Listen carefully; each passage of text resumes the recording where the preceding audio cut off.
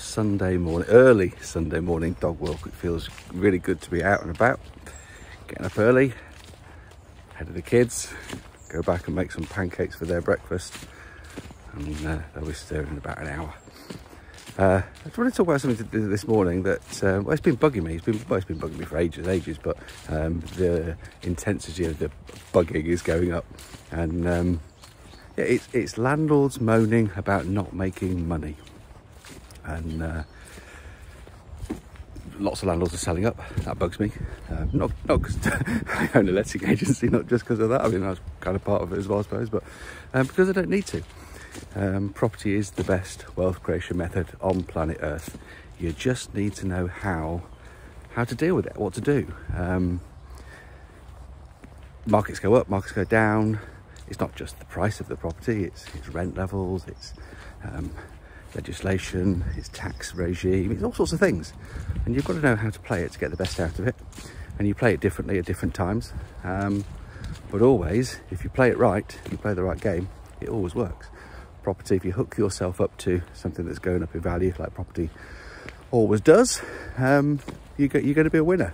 Property prices are going down, you buy more, so that's when you hook yourself up.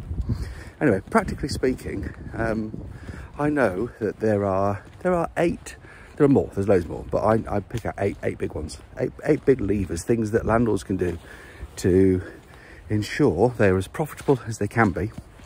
And the eighth one is actually a bit of a switch that you decide whether you're going to do something quite dramatic after that. So the eight things, where these eight things come from is the one-page landlord success plan, which is something that we do. So I didn't do any introductions, so I hope lots of people will be watching this anyway. But I'm Jess. Hello. I'm the UK's happiest landlord. I'm also founder and owner of forthelandlords.com, we're a letting agency. So we're a letting agency, but we're a little bit different. We do things a bit differently. We do things exactly the same as well.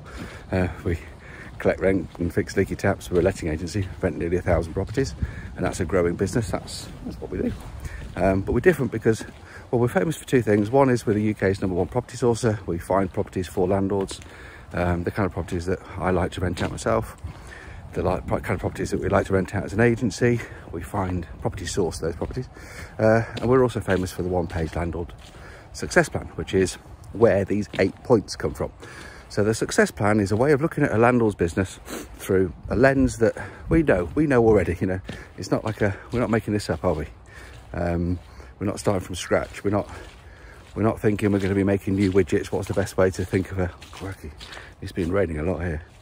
I lost a dog as well. I've lost a dog. You know, when I make these videos, the dog just runs off and no idea where she is. There's no sheep around here, I've checked, so we know that a farmer, and there's no fields, no sheep in the fields.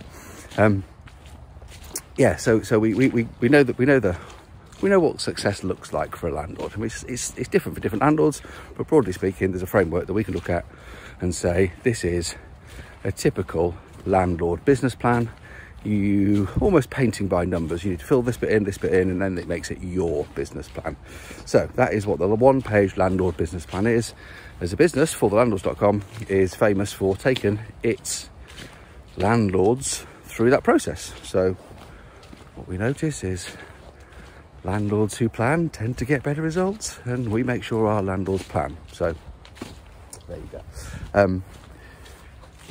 When you go through the plan, there are 8 things that are going to increase your profits as a landlord. There are a few others as well, but 8 big ones.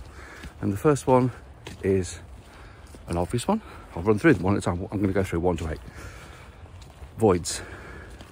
Avoid the void. 1 month void, 1/12 of your income. Sounds obvious, but you'd be amazed the amount, I might even be speaking to you now, of landlords who just don't keep an eye on this. When that tenant gives notice, start doing viewings. Start trying to get a new tenant in there. Try and keep the gap between one tenancy and another tenancy as short as possible. We aim for a week. We want our voids to be less than 1%, which is in a 3-year cycle. So tenants average, our average tenant stays about 3 years. That's about a week. You work out the math, what 1% is. Of course, there are times when that's not possible because you've got to do some work, you know, maybe on the first viewing or the first time you go around to do a checkout inspection or pre-checkout inspection. That's why they're valuable, by the way, guys. You go do the inspection so you know the condition of the property. You find that it's going to need some work, but then get it organised the week before, the 2 weeks before, you know, can you do it while the old tenant's in there? Those kind of things. Really try and avoid the void. The amount of times I've heard, and I've got 3 right now. Landlord who's doing his own decorating in between in a void. I just want to do it myself. I want to look at the house. I want to do it myself. He's penny pinching. He's basically trying to save some money, and he thinks that his time's not worth anything. Yeah, my time with my kids is worth a lot. Honestly, that's why I'm out here this morning doing this early, so that I can get back. I won't have woken up, and yeah, I like doing these videos for you guys. I like doing them, and I like going for a walk early. This is a bit of me time, but you know, I definitely won't be picking up a paintbrush this afternoon. We're going down the park and having a pub lunch. So anyway, the point of the story is that guy is spending several afternoons decorating. He's been doing it for 6 weeks, still hasn't finished.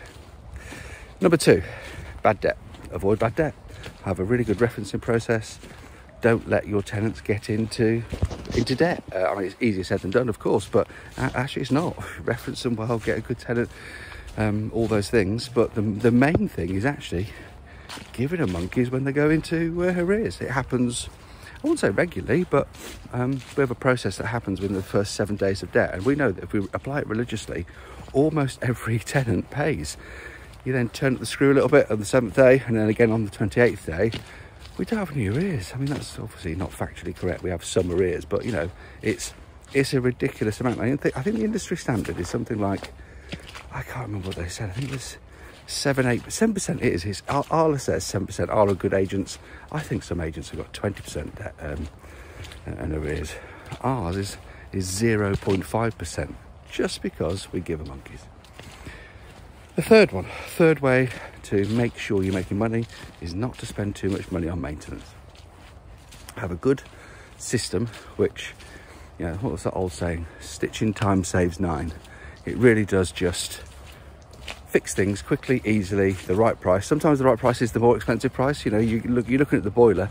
Don't do £300 fixes in inside of 9 months. Put a new boiler on the wall for 1,500 quid. And somebody there is going, you can't put a new boiler on the wall for 1,500 quid. Yeah, I can. And you need to be able to. As a letting agency, and this is one of the things, again, landlords come to us and say, oh, I'll do it myself because it's cheaper. Well, it might be if you budget. That is absolutely, of course it might be if you budget, but that's no good. You're not insured. If you do that, socket yourself and they electrocute yourself, you're in a world of trouble. And guess what? You're in a nice big fat asset for somebody to come and have a look at it with you in a court. So don't do that.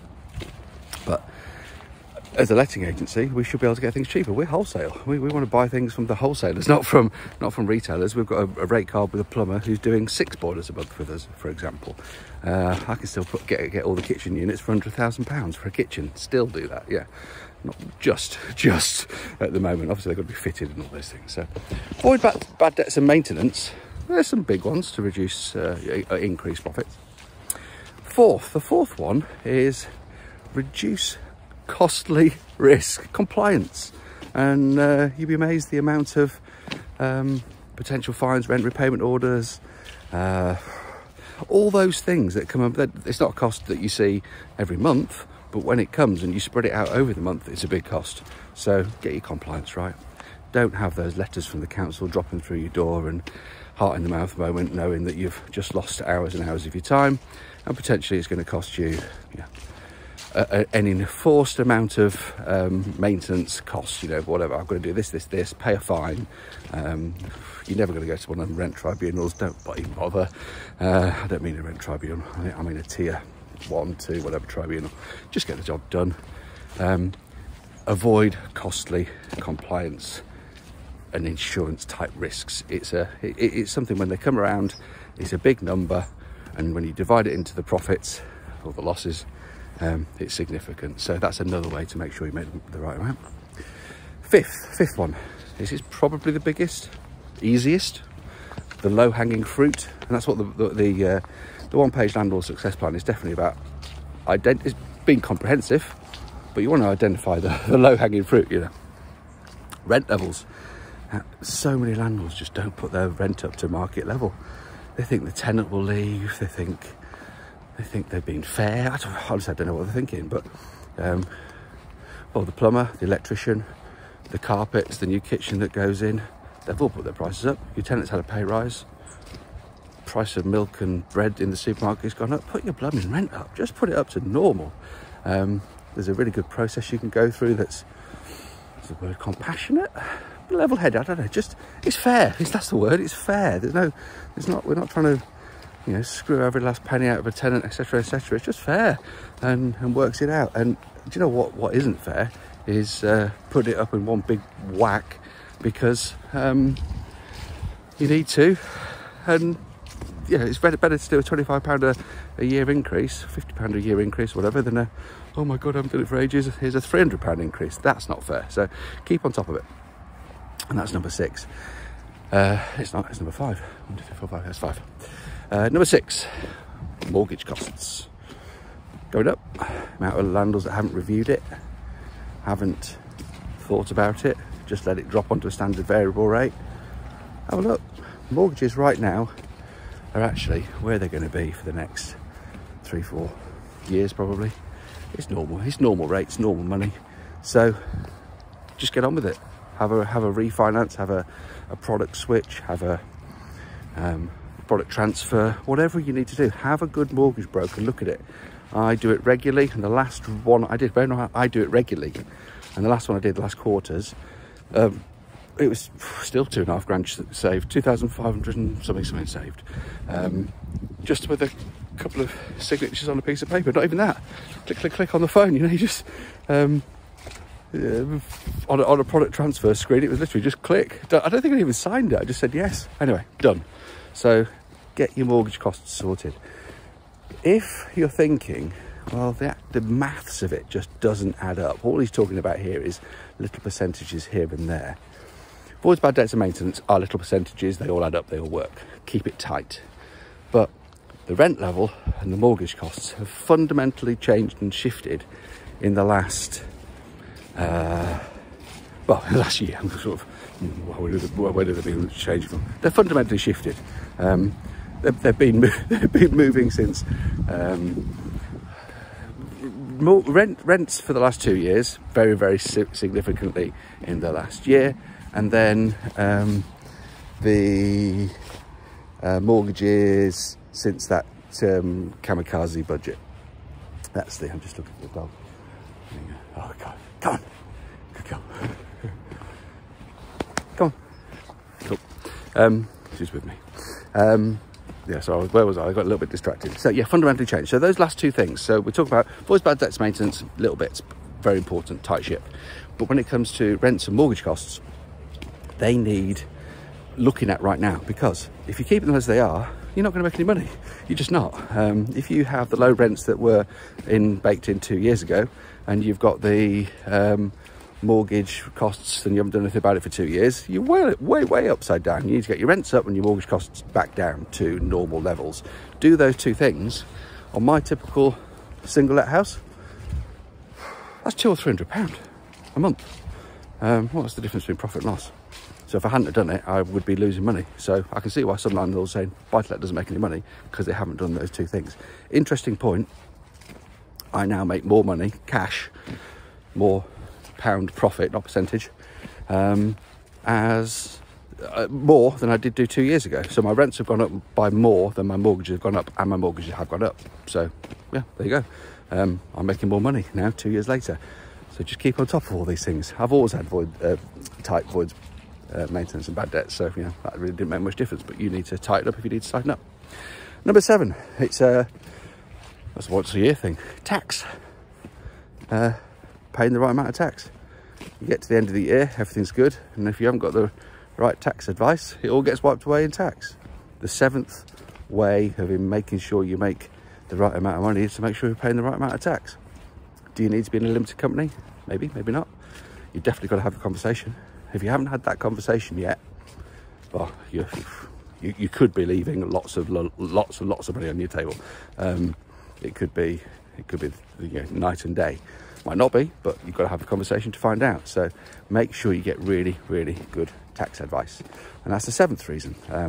Seventh way to increase profits. The eighth one is, well, it's the obvious one, I guess. I don't know if you've sort of figured it out by yet now, but you've got everything tight, avoids bad debts maintenance, working well. You've got no massive compliance things that are going to bash you on the head. Your rents are let at the right point.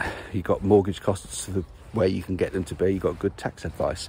You should be sitting pretty. You should be looking and going, this is working well. Now, it either is or isn't at this point.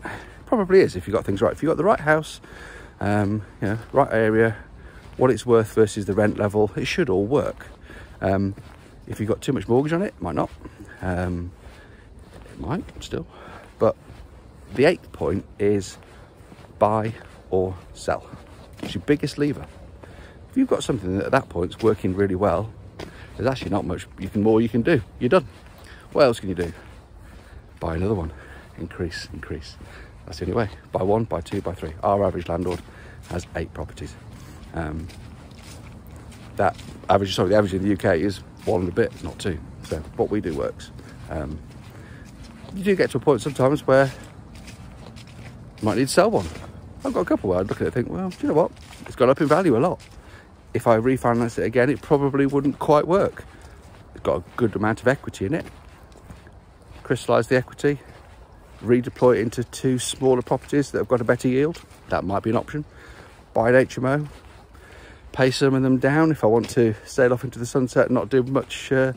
I'm keeping buying and buying. I use mortgages. Maybe I just want to sit with a very stable income every month, and maybe that's the plan. But whatever it is, that eighth one, that's the bit where you can either stabilise things, bang, it's all just working, or if you really want to increase your profits, buy some more properties. There'll be a link in this description of this video. If you want your own one-page landlord success plan, you can click it and we'll start creating that for you. I won't, Adam will. He's got a team. There's a whole company in there, all dedicated to helping our landlords. First go for free sort of thing. If you're not one of our landlords, we'll still have a chat and help you plan, and hopefully that would lead you to being one of our landlords. If it doesn't, so be it. So anyway, I'll sign off, go make some pancakes now. Have a nice day.